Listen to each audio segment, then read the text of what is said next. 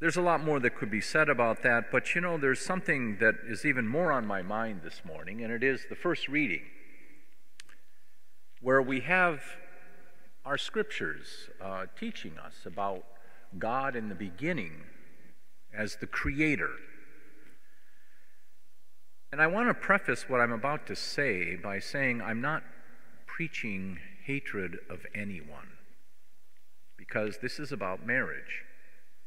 I'm not preaching hatred. I'm preaching the Catholic faith from the revealed Word of God that we hold to as Catholics. We might not like what the Word of God says, but Jesus said this: "The earth and the world will pass away, but my word will not pass away." So what we heard this morning is going to outlast this entire world in which you and I live. It's never going to pass away, this word. And what do we find when we go to the scriptures, the holy scriptures, the revelation of our faith, our Catholic faith, given to us this morning? Well, it says, "The Lord God said, 'It is not good for the man to be alone. I will make a suitable partner for him.'" And of course, he went on then to make the animals, the creatures, and he'd bring them, and Adam named them all. But to none of them did Adam find a suitable partner. So at that point, as again I'm reading from our sacred scriptures, this is the Bible, this is our faith. Our Catholic faith is based on this scriptures. "The Lord God cast a deep sleep on the man, and while he was asleep, he took out one of his ribs, and he closed up its place with flesh. The Lord God then built up into a woman the rib that he had taken from the man." A suitable partner. And what did God create as a suitable partner? It wasn't Steve. It was Eve. This is the truth of our faith. It wasn't Steve. If God had created a suitable partner for Adam named Steve, he couldn't have said to them, "Now be fruitful and multiply," because Adam and Steve are sterile. They can't have children. And so, had he created a suitable partner for Adam named Steve, Adam and Steve would have grown old, died, and that would have been the end of the human race as we know it.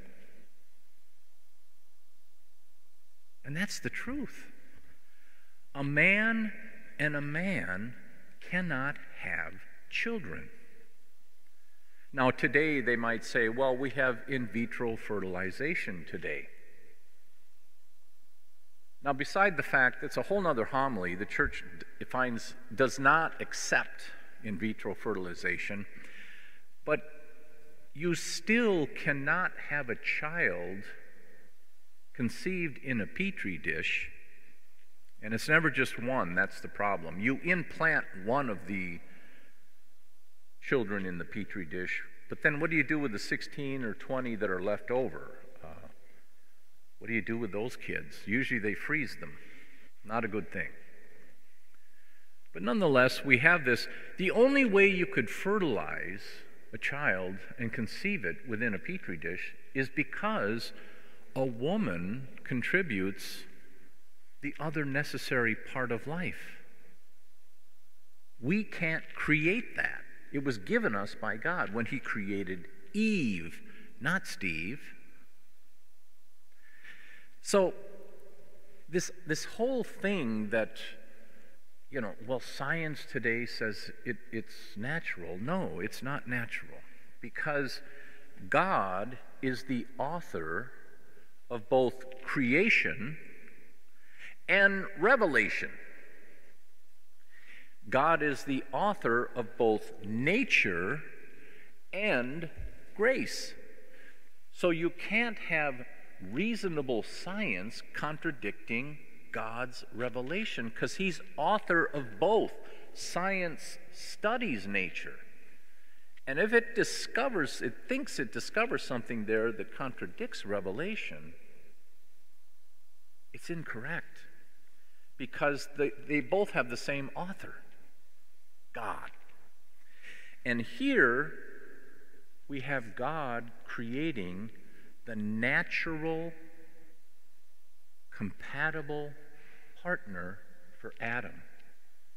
And it's not Steve, it's Eve. And that's the truth of our faith. Now, the proof that there's no good science against what I'm saying to you right now in faith is that there's no good reason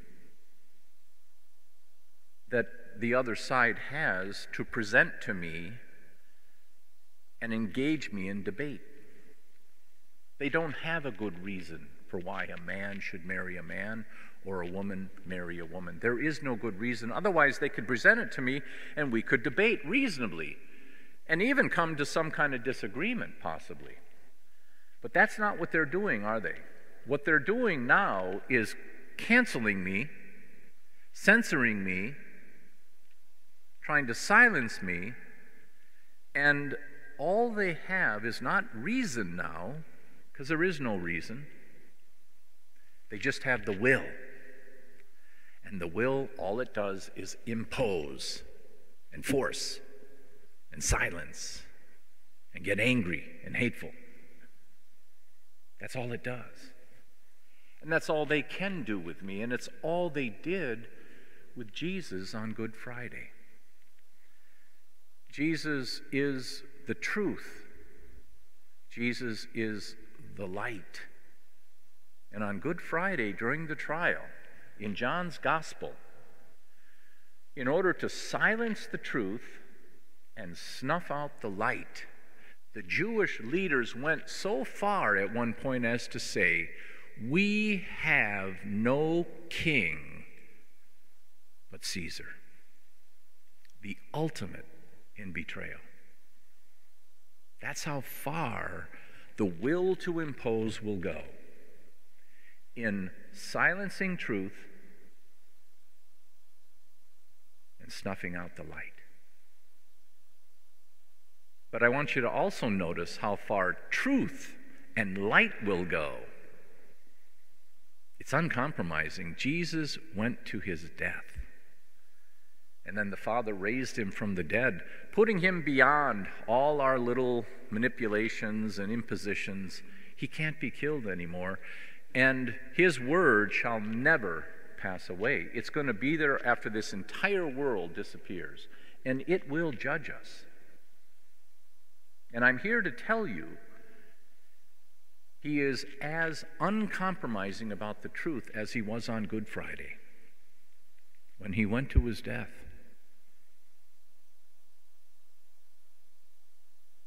So what does that mean for us? We as Catholics, we need to stay the course of our faith. We need to stay the course of our sanity, because that world out there is starting to go insane. And any sane voice, it's starting to cancel it,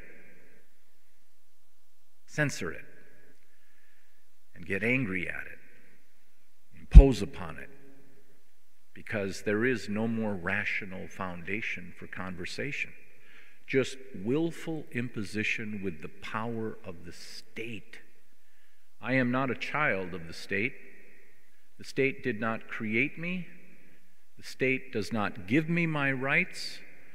The God who is the creator created me, gave me life, designed me to be what I am, not the state. So therefore, the state does not have the right to take my life, because it didn't give me my life. And I can tell you this much, any state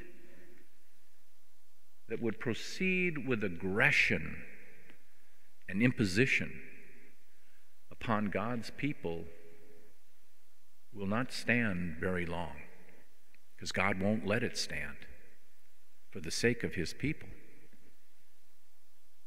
He is not indifferent to us in our plight. We need to stay the course of our faith. It's our sanity, and it is truth. And truth is uncompromising, even more determined to outlast the world when it comes to trying to snuff out the truth. The truth is even more determined and doesn't give in.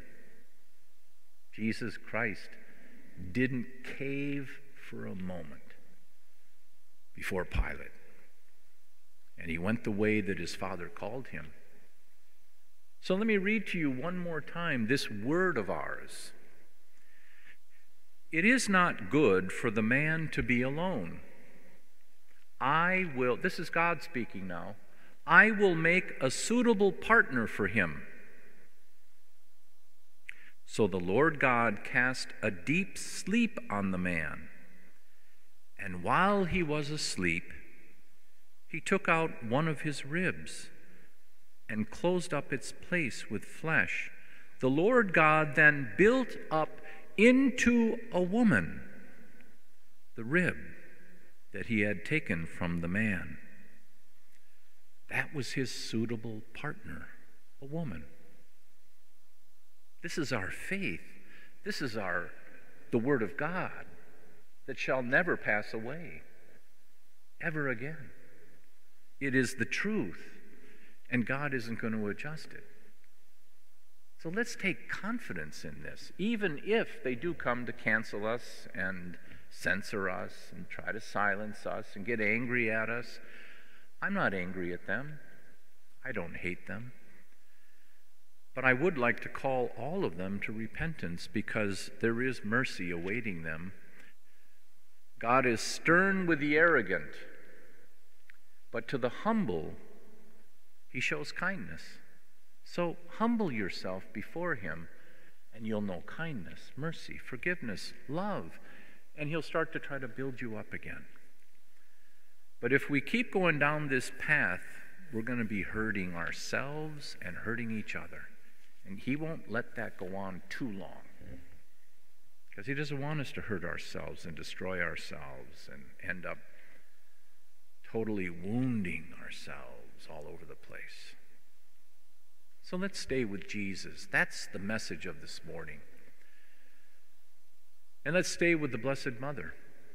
She's by our side as well as our advocate, our intercessor. She wants us to be with her Son. So we're with her, we're with him. And let's bring our prayer before this altar for this world of ours, that it will return to sanity, because God really does have a better idea in his Son, Jesus Christ.